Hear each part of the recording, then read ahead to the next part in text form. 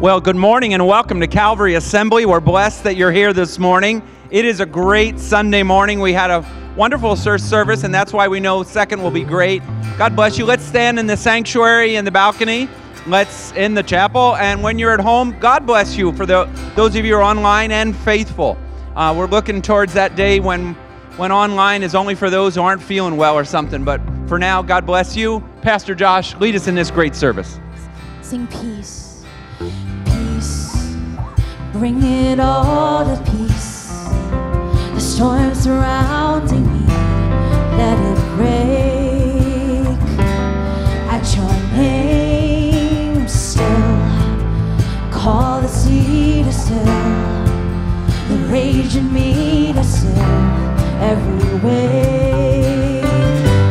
At your name, Jesus, Jesus, darkness tremble, Jesus, Jesus, you silence fear, Jesus, Jesus, you make the darkness tremble, Jesus, Jesus. Sing, breathe, breathe, call these bones to live. Call these lungs to sing once again. I will sing, breathe, breathe. Call these bones to live. Call these lungs to sing once again. I will praise Jesus, Jesus. You make the darkness tremble, Jesus.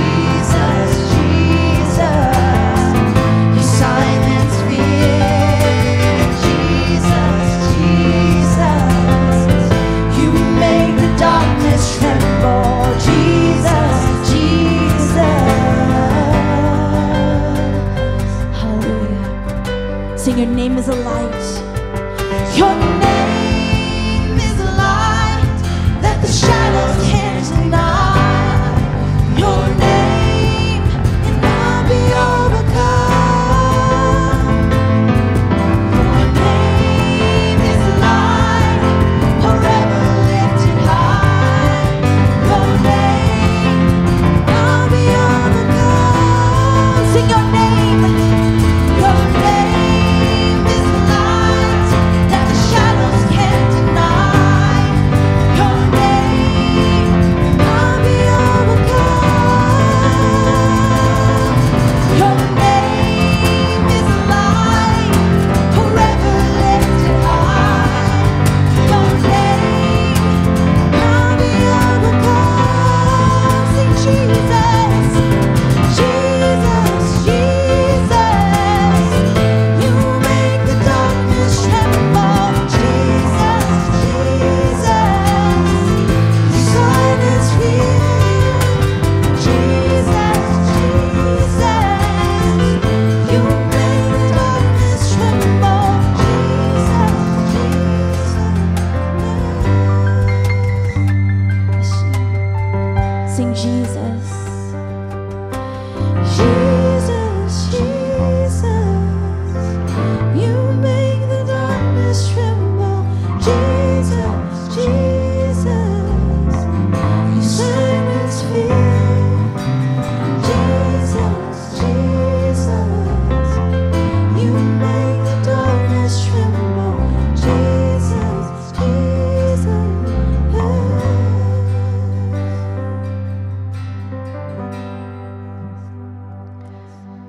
How wonderful that we get together as God's people, His church. But I want to ask you, did you come this morning feeling a little weak? We sometimes do. Oh, it might be this weakness that's in our spirit where we just say, oh, Lord, I don't feel like I can take a hold of you today. I'm so weak in my spirit. Sometimes it's weakness in our soul where our emotions are just a little fried. We don't feel strong in our souls, and sometimes it's our body that's just not strong. But did you know the Word of God says that God is our strength? He's the strength of your spirit and your soul and your body. In the Lord Jehovah, Isaiah 26 says, is everlasting strength. Our God even delights in weakness because he says his grace then will make us perfectly strong. Strength that's from him. Let's pray together. Father, we come to you this morning, and again, our hearts can lift up in praise. Even, Lord, today, if we feel weak, insufficient, because in you, Lord Jehovah, is everlasting strength. Strength for our spirits and our souls and our bodies. And so this morning, we lift our praise to you in Jesus' name. Amen.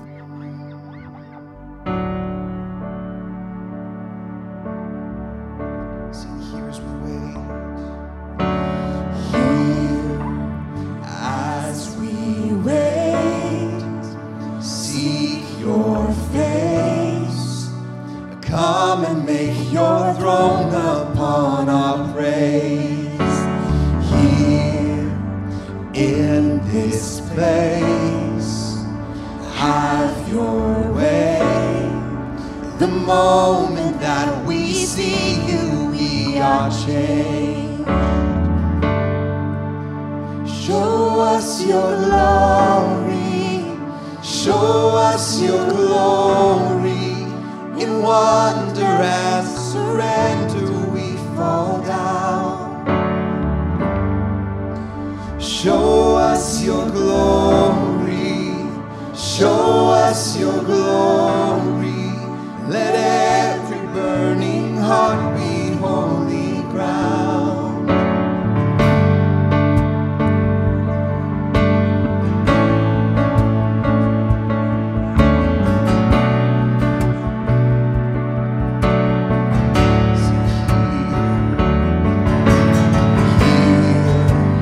Not by power, not by might,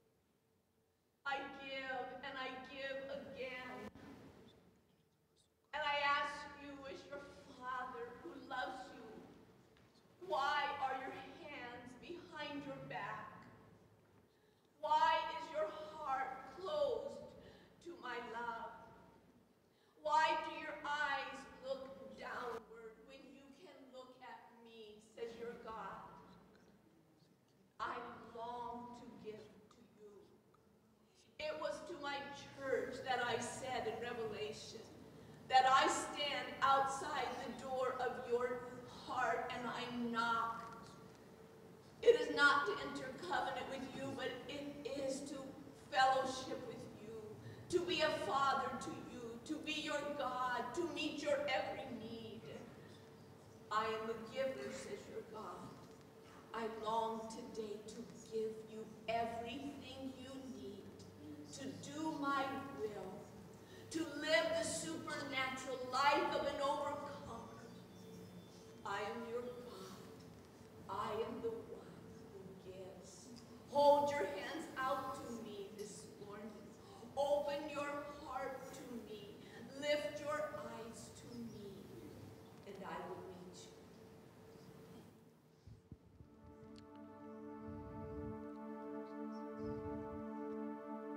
Take this moment and respond to the tongues and interpretation.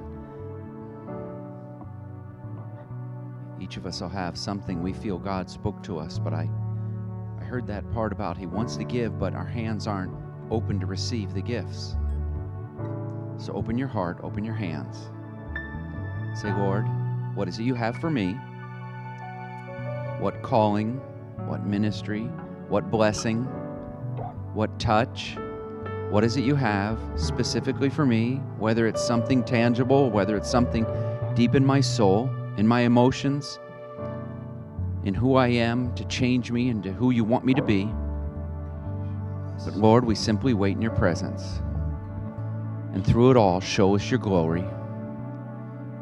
Show us your glory.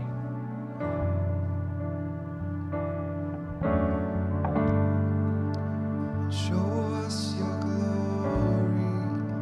Show us your glory. In wonder and surrender we fall down. Show us your glory. Show us your glory. Let every burning heart be holy ground. Revelation, the first chapter, John on Sunday morning.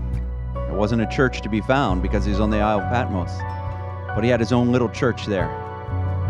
So he says he was in the Spirit, just worshiping the Lord, when all of a sudden he heard this voice and this sound, and it was so amazing. He turned around and he saw Jesus in his glory. As you come into his presence, as you wait in his presence, as you just say, Jesus, I love you, I worship you, I want to move in the Spirit, be ready for him to show himself incredibly to you, as he did even to John. And throughout the Bible and throughout Pentecost, he just shows himself strong to those who are ready and wanting him. Lord, bless. Thank you, Lord, for your moving of the Spirit. Thank you, Jesus, for the entire experience of what being with the family of God is about. Bless it in every way. Lord, thank you for the great privilege of this service and this life of serving you in Jesus' name.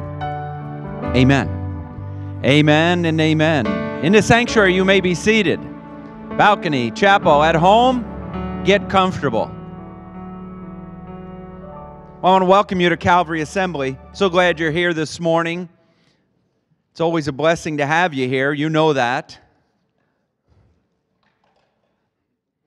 I'm thinking around the world, there are places that they can't meet. Communist China is really cracking down. You know, literally tearing down churches that they had let being built, and yet they said, nope, we changed our mind, and they're pulling them down. And some big ones. You've seen maybe some of the videos of the sad of them pulling down steeples and such like. But we're here today. Thank you, Jesus. Let's count it a privilege. Let's count it a privilege. Our website then is CalvaryAssembly.church. Always encourage you. I'm going to talk to you about a lot of things this morning, and any of those things you would find right here. So definitely have that down in your mind of how to get there. It's not the name of our church. We're Calvary Assembly of God. I wanted to say .God, but we're not .God. We're just of God. But, this is the place that you go to and things happen. Let me tell you some of the things that you should maybe know about. Our annual ministries meeting is coming up next week. It'll be right after this service. It'll be very short. Those of you involved in that, please be part of that.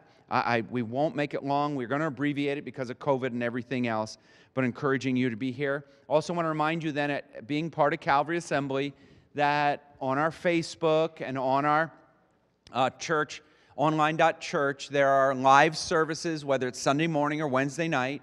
You who are here Sunday morning, obviously you know it's here, so praise the Lord. But if for perchance you get sick or something, hey, come on, just turn us on TV or something and watch us there. You online, we're making a challenge over the next couple of weeks to Palm Sunday, Easter Sunday, start to come back to the house of God. We're a whole year into this now. And I was thinking, wow, last year at this time we were scrambling. We videotaped a sermon and put it on. We had it taped and then we just simply showed it. So the building was empty. Nothing went on for literally several months after that, except we taped messages and showed them and taped them. And praise the Lord, as time moved on, we were able to. But now we've got this online, but now we're trying to transition back. So God bless you. Don't forget Wednesday nights, the things that are happening here on Wednesday nights, as well as Royal Rangers. Good reports, Royal Rangers and Girls Ministries, and good things happening there for sure. And then also, just want to remind you, if you haven't heard, there are several families in our church that lost loved ones, a dad, a granddad, this week. And so Frank and Eliza Birdie, they lost her father. And so if you'd be praying for them, Caesar and Jackie Munez, the kids are here too, so they lost father, grandfather, and that was very unexpected. So please be praying for them. And then Jason and Grace Dueno, his father passed on. So Jackie's father, Jason's father, and Elisa's father each passed on. If you didn't get it when you came in, maybe on your way out, on the table outside will be a little piece of paper that has their addresses if you'd like to send a condolence card, or if you have their phone number in your phone, I'd send them a text right now, just right now. Hey, Pastor, just mentioned it. I just want you to know I'm thinking of you, praying for you, knowing God's grace is going to be there for you. For those, I think they were in the first service. I don't know if any of them are in the second service or online, but our condolences and asking God to greatly help you from the body of Christ, from the body of Calvary to you. Amen. And then real quick, I wanted to point out that every weekday morning we have a devotional. And this Friday, so just 2 days ago, Pastor Josh did one that I thought was so cool. He went out in the front lawn and taped it. And with the church in the background, you could hear the cars driving by. And it was the 3 levels of a relationship with church. Some people kind of have that casual relationship, and some people get a little more involved, but some people are really locked in. And you know, one thing that this year of COVID has done is it's caused some people, I didn't say all people, but some people to say, do I really need church? Now, I hope you would answer yes. I hope you would say, without even hesitation. I know I would. However, this is a great devotional. He kept it to 3 minutes, just a little more than 3 minutes. You want to go to Facebook, you want to watch that. It was really good. I just commend Pastor Josh for the creativity in that one and just making it work, and obviously the message also. Next Sunday is Palm Sunday. That begins what many people call Holy Week. Starts it out, Jesus enters Jerusalem, Hosanna, the palms, the coats in the road. It's set things up for by that Friday, so we're going to have our Palm Sunday service, but then Friday we are going to have our Good Friday service. And we want to invite you to that service. Next slide, thanks. That will be a communion service, and it will be the 2nd of April, and it'll be at 6 o'clock. You may want to mark that number down just in case. Sometimes we do Christmas Eve at 5 and 6. That's a general area now of these kind of services. So encouraging you to be here for the communion service. If you're making plans for the evening, about an hour. It will be very reflective in the internal.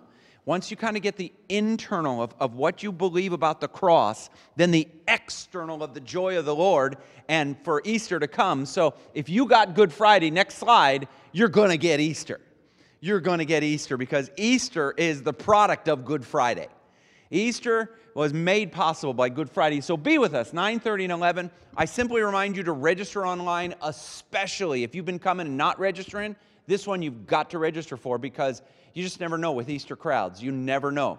I don't think we're going to have a problem, but at least if you register, we'll know whether it's maybe the main floor is filled and you have to go to the balcony, or you have to come to the early service or the later service or something like that. So encouraging you to sign up, surely for every week up till Easter, but definitely Easter Sunday morning. And then I want to remind you, ladies, that there's an Abide conference coming up. It is their yearly women's convention or conference, but because of COVID, they did not have it early in the year, but they moved it to May, and they'll be having limited seating down at the main place. And then the director has asked some of the churches that have the capability of doing it to host a simulcast. We are one of them, and we are going to do it together. I'm encouraging you to be part of it, ladies. We need you to help as we host other churches. And, of course, it's going to be a great day. $29 with lunch. Here is the QR code. If you take your phone, put it on there, you can register right now. Or if you simply go to the website, which we talked about before, and you go to the register page, there's many things you can register for, including this particular one. Finally, I want to just simply encourage you to give.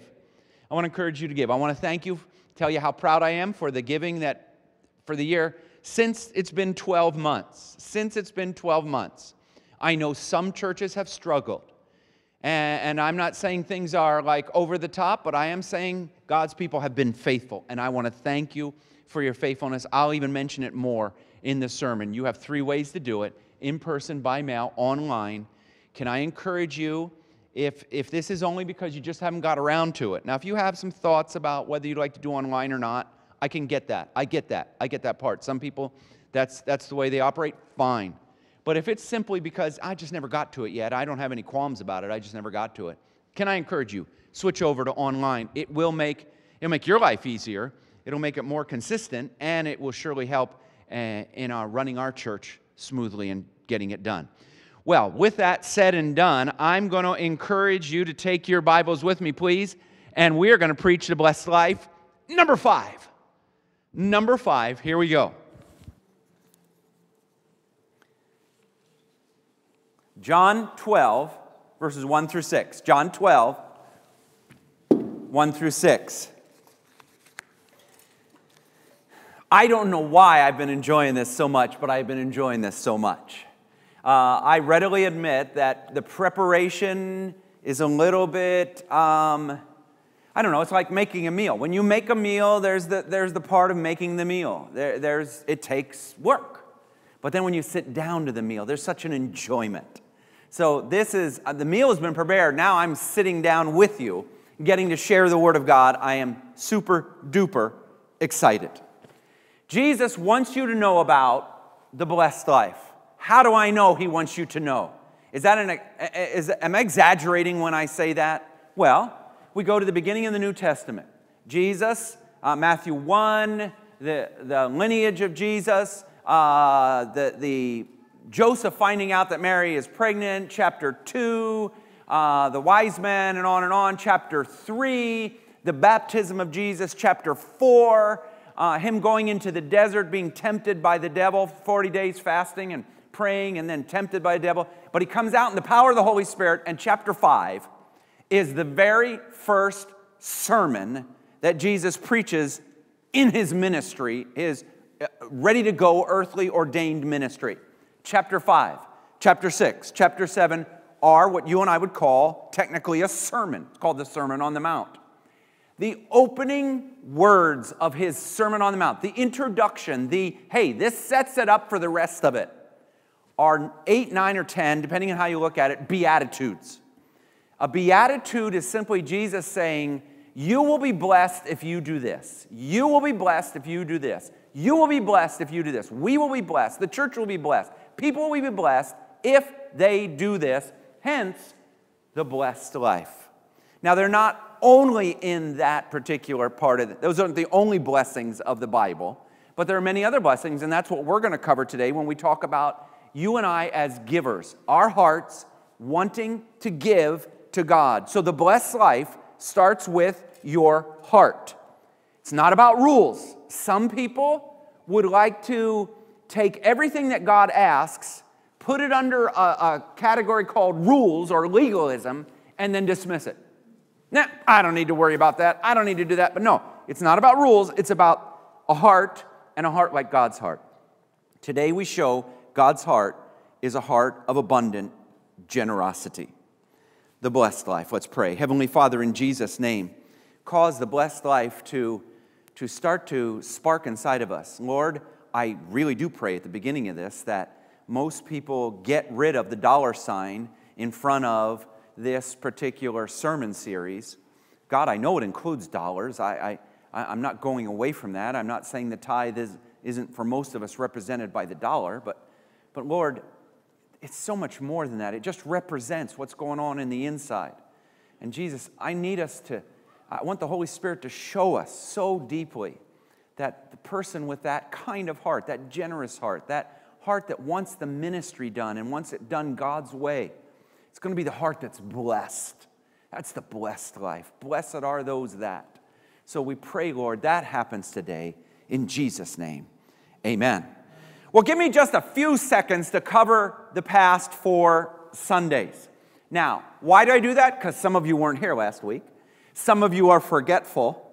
And some of you, well, are probably like me that, even though I preach it, it sure does help me to go over it a few times. So when we did the very first one, the very first Sunday, we said it's about your heart. Giving isn't about money or time. Oh, it's about money. It's about giving time. Includes those, but giving is about your heart. And it's all about your heart.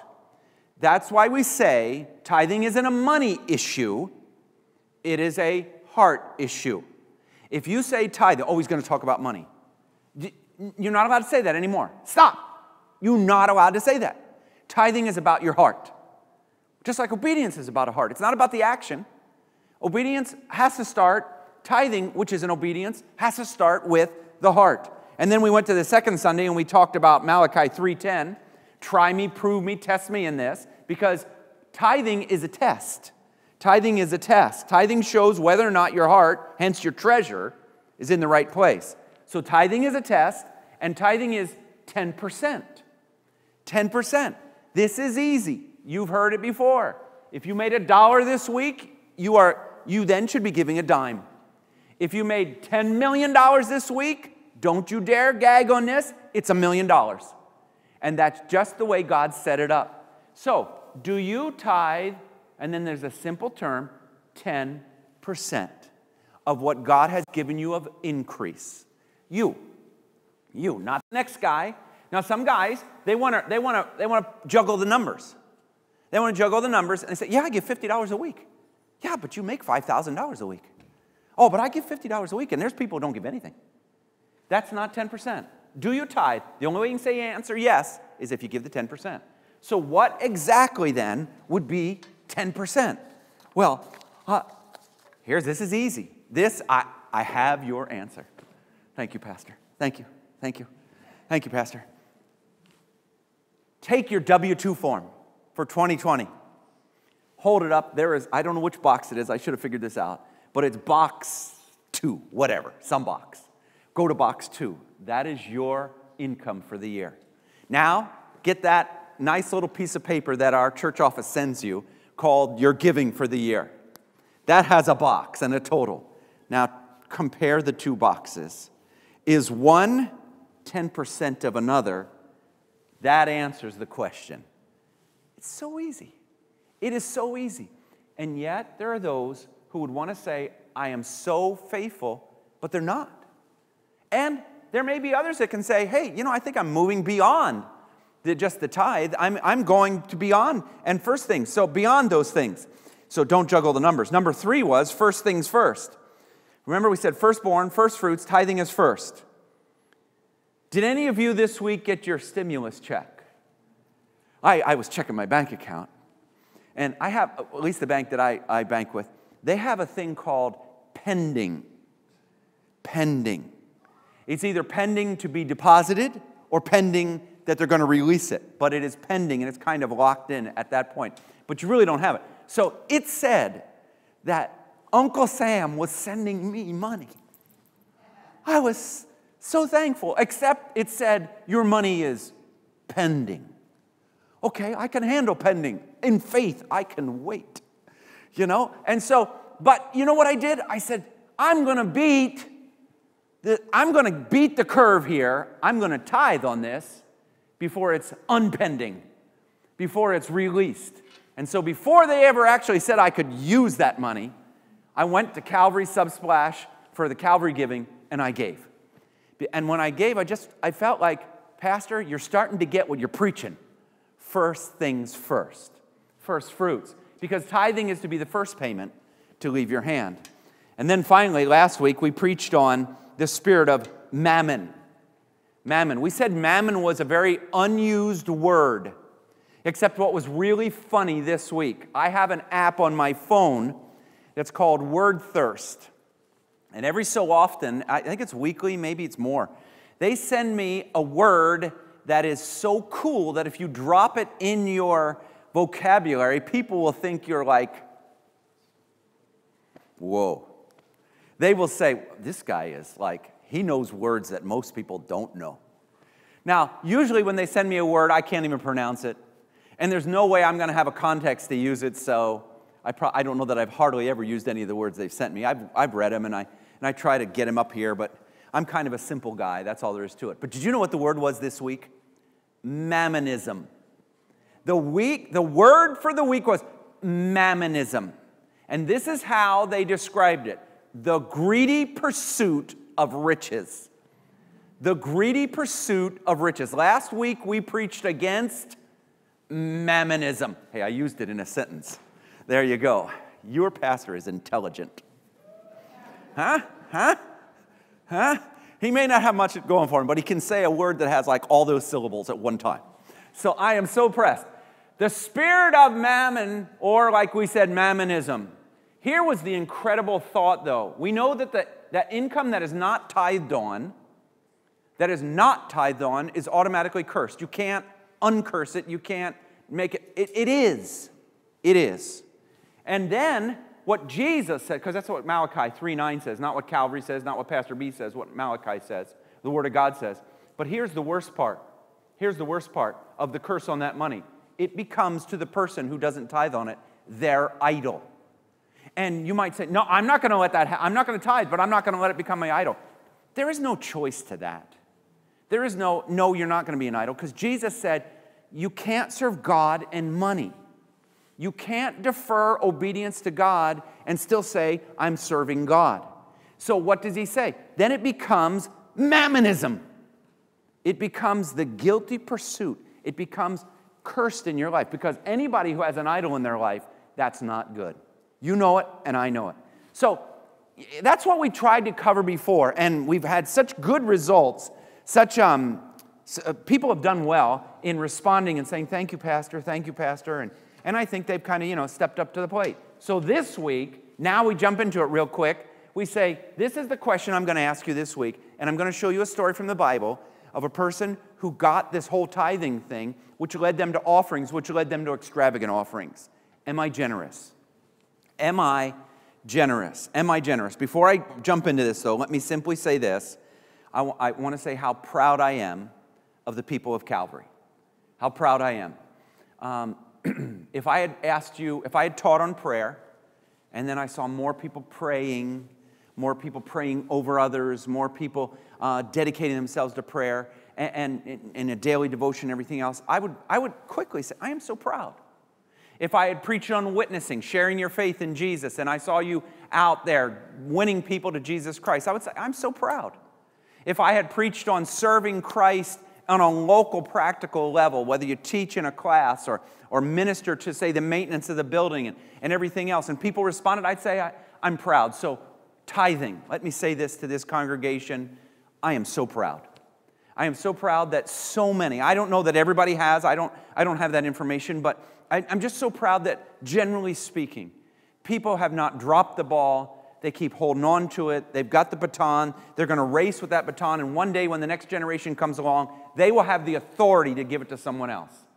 In fact, that's what Sister B and I were talking about this, and I thought it was a great thought. Sister B said, you know why you can preach so easily and so liberally and so with so much conviction about tithing? It's easy, because you tithe. What you do, you can share. What you don't do, you have a little bit of a tough time convincing anybody else from any kind of deep well within you. So let me just say, I'm proud of you. So today, tithing allows you to experience the joy and inner peace of being a generous giver. Between now and the final story, I'm going to tell you a story about a generous giver. Real quick, I want to read to you these verses real quick. John verses 1, 2, 3, and then we're going to go to 4, 5, 6. Then 6 days before the Passover, now this is chapter 12, they're in Bethany. They are at the home of Mary, Martha, and Lazarus. Chapter 11, whoa, chapter 11 was so much different than chapter 12. Chapter 11 started so sad. Chapter 12 was so happy.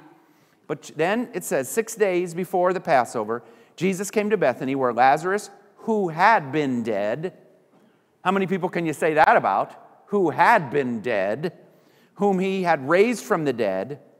There they made him a supper, and Martha served, but Lazarus was one of those who sat at the table with him.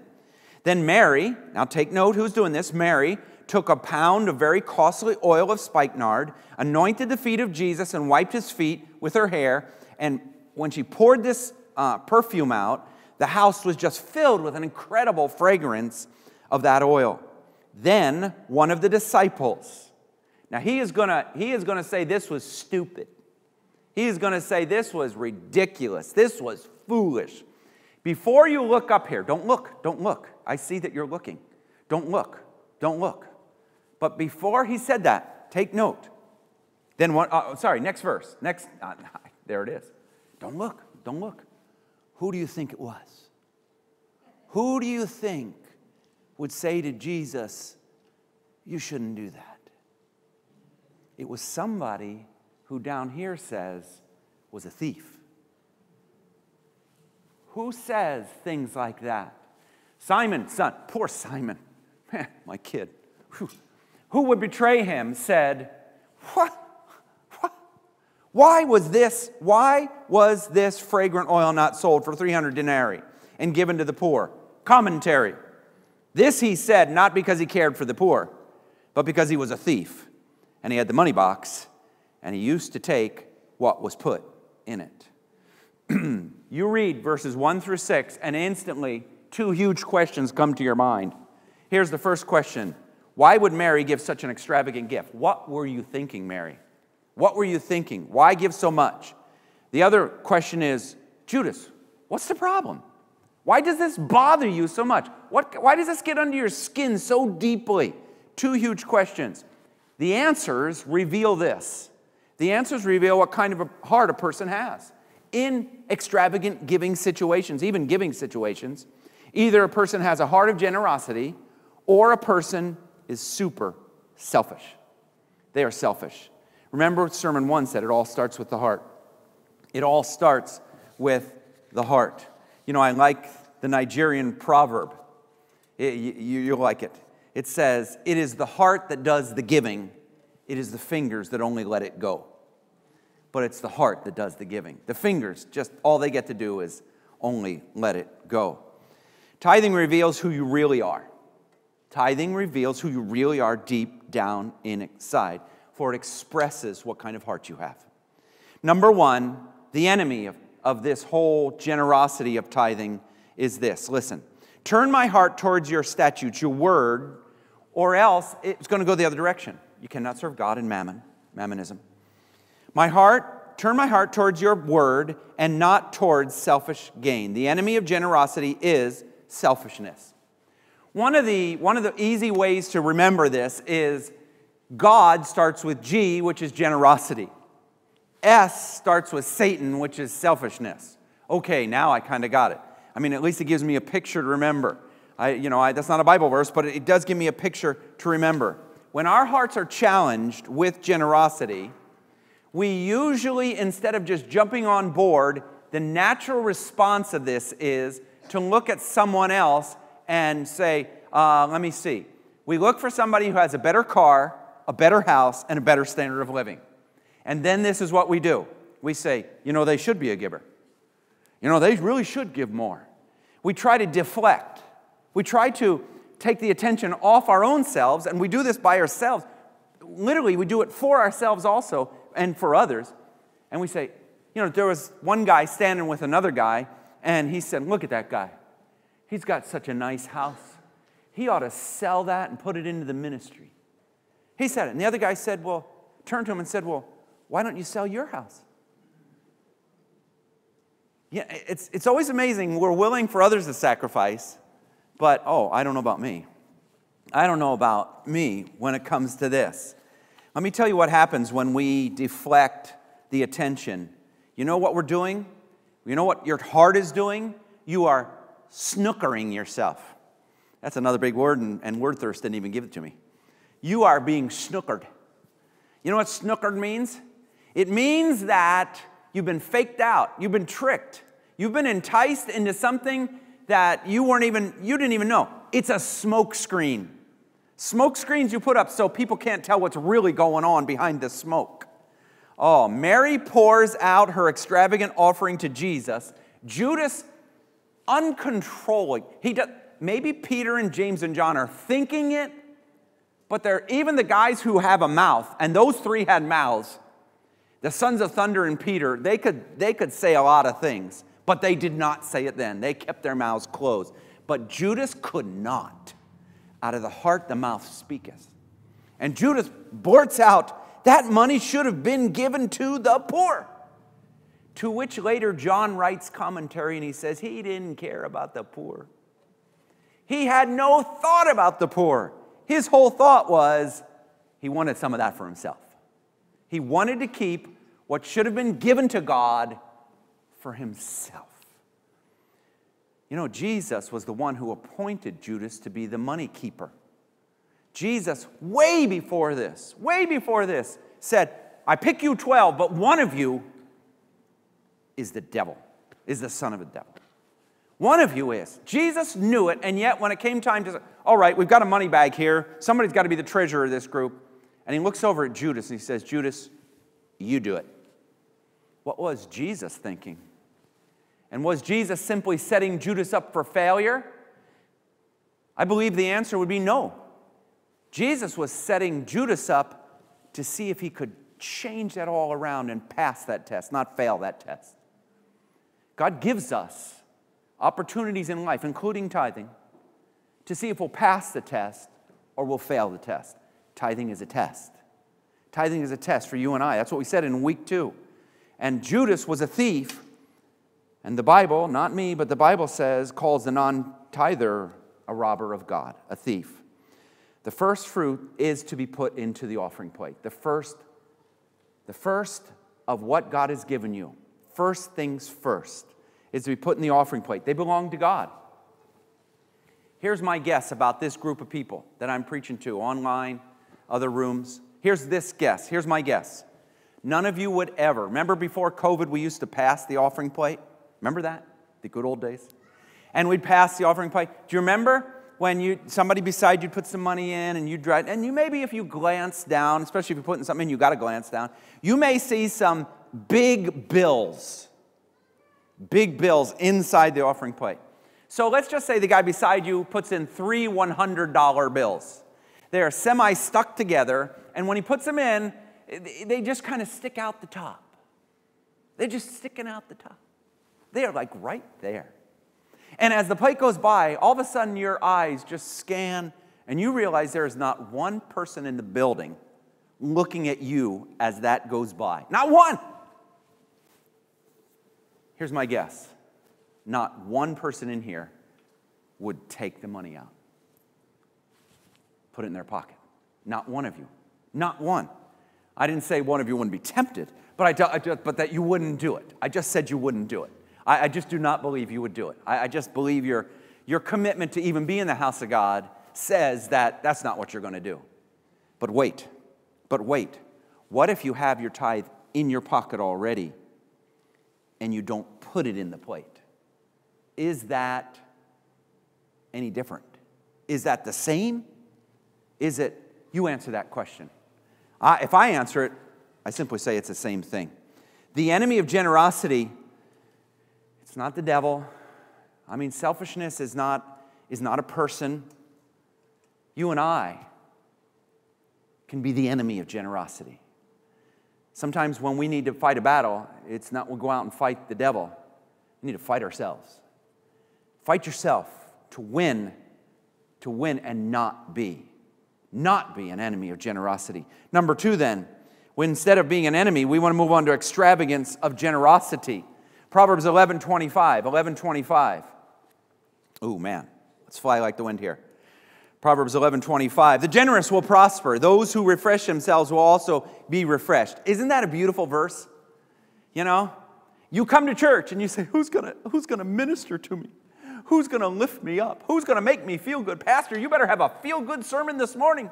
Oh man, Mr. Usher, make me feel good. Oh friend who's in the next pew, make me feel good. But my word, my Bible says you refresh others, and amazing magic happens. When you're done refreshing, pouring into someone else, when you're done, you feel refreshed. There are those that have in their hand, and they give, and they give, and they give, and they still have more. There are those that hold it stingily, and they let no one even look at it, and when they open their hand, it's half gone. What happened? This is the Word of God. This is God speaking to us. We read the passage from John 12, where Jesus is in the home of Mary, Martha, and Lazarus, and Mary does an act of generosity that is not just an offering, but this has to raise to, and we're going to prove this here in a second, raises to the place of extravagance of an offering, extravagant generosity. Two things happen at that time as she gives this extravagant offering. Number one, Judas condemns it. But number two, Jesus extols it. He says, you see what happened right there? You see this? I want the whole world to know about this. Wherever this gospel is preached, I want people to know about this lady's generosity. I want them to know about it. In fact, the Bible has a lot of extravagant stories of giving in it. Mary's obviously one of them. Do you know King David, when it came time to build the temple, though he would not build it himself, they needed the supplies, he said, let me give as extravagant as I can. And he gave tons of precious metals. Tons. In fact, they say if it was in today's dollars, it would be $21 billion. Not million, billion dollars. I mean, we're getting way up there to like the top 5 richest people in the world, or some number like that. And yet, Jesus also pointed out, and just to prove to us that it's not about actually the total, but it's about what's in the heart and the sacrifice, he stands by the money box in the temple, and up walks that lady with 2 pennies, 2 mites. She drops them in, and Jesus, his breath is taken away. And he turns and he says, did you see that? Did you see it? All those other guys are giving bags of money that mean nothing to them. It's chump change. She gave out of everything she had. That was, and Jesus would call that extravagant generosity, extravagant giving. Oh, Romans 12:1. You see, extravagant gifts, well, let me say this first. Extravagant gifts to God will move in an area called, and here's a word that you and I should not run from, but literally let our lives be defined by sacrifice. Romans 12:1, present your bodies a living sacrifice. Monday night, I was with some other pastors. It was a missions banquet. As the speaker got up, and he told us about a missionary from New Jersey, an Assemblies of God missionary, that in the 1920s went to Liberia, Africa, as a single woman missionary. Liberia is to the west of, for those of you who know, know where our friends from Ghana are from. You go west about 600 miles-ish, and you find Liberia. She went there in the 1920s. She stayed 40 years, including through World War II, which had to be an incredible time in that whole area of the world. As he's speaking, he pulls out of a bag a straw mat. It is tattered. It is falling apart. It is maybe this wide, maybe 5 feet long. It is, in my opinion, a piece of cardboard would have been better than that mat. He said, this is something that we received after she passed on, and this was her bed for 40 years. This is what she slept on. And all of a sudden, anything I've ever done that I would call sacrifice just kind of fizzled and disappeared. I just felt like, wow, this lady understood extravagant giving. She understood extravagant giving. Her name was Emily DeGroat. Again, sometimes I think I sacrifice for God, but this lady's life was, the whole life was a sacrifice. And you know where she was? Interestingly enough, in a leper colony. I mean, that even makes this story like 10 times better. or 10 times worse, or 10 times sacrifice. That's for sure. Mary brings a bottle of perfume, pours it on Jesus' feet. It is worth 300 denarii. That is a year's wage. Let's take the average salary of households, say, in our congregation. Well, no, let's go beyond. Let's just say this area of New Jersey, this northeast area of New Jersey. Some people will be making minimum wage, but some will be making 30, 40, 50,000. But then there are some households that will be making 100 and 150,000, maybe 200,000. So I don't know what the average number would be. I should have looked it up. I don't. But just let's pick something in there. Let's say $70,000 would be an average household income. Mary comes and takes out $70,000, and she gives it to the ministry. That would be an extravagant, generous offering. But now the drama comes in. She did not hand this to Jesus and say, Jesus, please sell this for $70,000 and make it so that we can preach the gospel more. Make it so the ministry can go on. Maybe you can have a chariot to ride in instead of having to walk everywhere. Something like that. Maybe you can get a nicer looking robe. I don't know. Whatever. She did not say that. Instead, she walks over to Jesus. She kneels down. She takes $70,000. $70,000. She pours it on his feet. I'm thinking in my mind, there's just probably a dirt floor there. In that time, that age, that makeup, it's just dirt. The perfume goes over the feet. The room fills with the fragrance. You know that. It's like almost like a scented candle, but 100 times over. And then in a second, it just goes down into the dirt. All you got is a wet spot on the floor. 1 minute, it is worth $70,000. The next minute, as far as selling it, it's worth nothing. Nothing. What impresses God about our giving? What impresses God about our giving? He owns the cattle on 1,000 hills, the silver and the gold in every mine. He's got a heaven with streets of gold, foundations of precious stones, gates of pearl. Does God care about $70,000? Here's what impresses God is when it is a sacrifice for you to do it. Not the amount. 2 mites was a sacrifice for the one lady. For Mary, it happened to be $70,000. But what does it represent? It represents the ultimate sacrifice that all of us should be giving, first and foremost, so that the rest of this can come into play, that we give ourselves.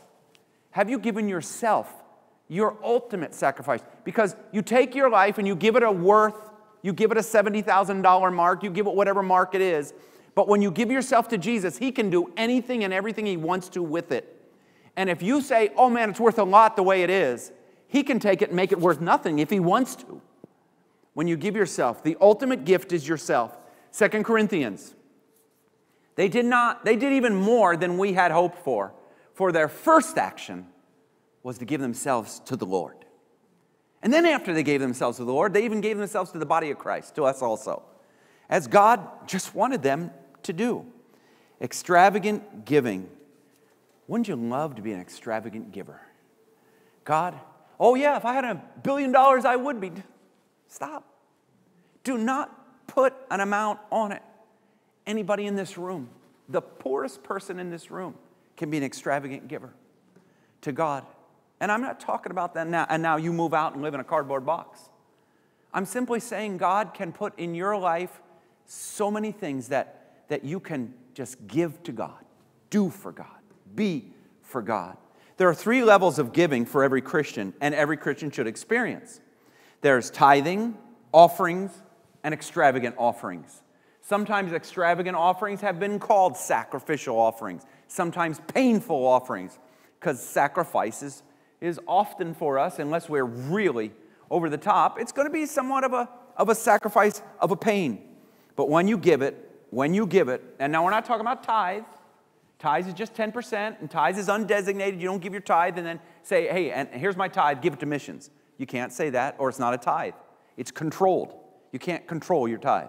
You give it, and you just give it to the house of God, the local storehouse. You know, what's interesting is people sometimes want their tithe to control, and so they change this tithe to bribe. I bribed the church. so they would let me do this or do that or be this or be that. I'm sorry, we don't accept bribes here. Just in case you were thinking, it ain't going to work. Sorry, we don't even bring it. Don't even bring it. In fact, I won't say there's a church down the street that's waiting for you, but I wouldn't say that. But then there's above our tithes, there's offerings. But here's what God allows you to do every once in a while in a lifetime. You can't do it every day because you have to, there's an extravagance, and when you do it, you're going to, as it were, give away what meant something, and so there's not going to be anything left to give after that in a sense. But every once in a while in a lifetime, God gives you opportunity to do something extravagant for Him. Your prayer wants to be that, God, someday I want to do something extravagant for you. You say, I'll never get there. I got good news. Good news, good news. Here we go. Next slide, thank you. The good news is this, that when you get to the first level, that is tithing, it breaks the curse, it opens the windows of heaven to give you a blessing you can, what were the words? Cannot contain. Well, if you've got more than you need, you can't contain it. Why are you holding on to it? Give it to God. Give it to God. Do something extravagant for God because it opens the windows of heaven. It has broken the curse, and that allows you to give offerings, and ultimately one day, maybe a couple times during your lifetime, you will be giving an extravagant offering. My prayer for you at this point is that you would have a heart that at several times in your lifetime you could have an extravagant giving experience in your life. And the reason I say that is because too many people have exempted themselves. They've said, I can never have an extravagant offering. And they said, that's for the lucky ones. That's for those who God just, too bad I can't. No, you can. You can. Mary was no different. The woman with 2 mites was no different. David was they were just simply men and women of God. Men and women of God. You will have that choice. But remember, you can't say to God, oh, no, Lord. And here's the funny thing that too many Christians do, and I'm going to guess that all of us have done. We spend more time praying about what we don't want God to do in our lives than what we do want God to do in our lives. We get down and we say, Lord, that was a great service for the missionaries, but please don't ever ask me to be a missionary. Lord, that was a great set of sermons on giving, but please don't ask me to give like that. Oh, Lord, I know that we need some teachers and Royal Rangers and girls' ministries, but please never ask me to do that. Don't ask me. We spend all this time asking God the things that we don't want to do. Here's what I would say. Let your prayer be this. God, ask me anything. Ask me anything. I am ready to obey. You don't want to be the rich young ruler. He walks up to Jesus and he says, Jesus, and he says it with a confidence. What is he doing? He's thinking Jesus cannot come up with anything that I can't blow him out of the water with my lifestyle. He obeyed the 10 Commandments. He obeyed the law of Moses. He was like squeaky clean. And he walks up to Jesus and says, Jesus, what must I do to inherit eternal life? And I half thinking he was expecting Jesus to say, you already got it. What are you asking me for? And Jesus looks beyond his outer man, looks to the inner heart, and he says, one thing you lack, sell all that you have, come follow me. And it was that one thing. Oh, Lord, don't ask me to do that. Instead of saying, Lord, ask me anything, and I'll do it for you. Can you say amen this morning? And then finally, real quickly, we wrap it up with this, the reward of generosity. I tell you the truth that wherever the good news is preached. Now, that was John 12 we read of that story. This is repeated. The story is repeated in the Gospel of Mark in the 14th chapter. Jesus says of the same instance, this story, wherever this is preached throughout the earth, this woman's deed will be remembered and discussed. Mary didn't pour it out saying, oh boy, everybody's going to look at what a great lover of Jesus I am. Hey, everybody, look at this. $70,000. Hey, take a whiff of this. She didn't walk around doing that. She didn't walk around doing it. It was almost like she was oblivious that she was so focused on Jesus that I'm wondering if she even noticed anybody was in the room. Isn't it good when your life is so focused on Jesus that the voices around you don't keep you from serving him? The voices, and they're chattering everywhere. Oh, don't do it, don't do it, don't do it, don't do it, don't do it. Or whatever, I don't know. Did Martha say, what are you doing? What are you doing? Stop it.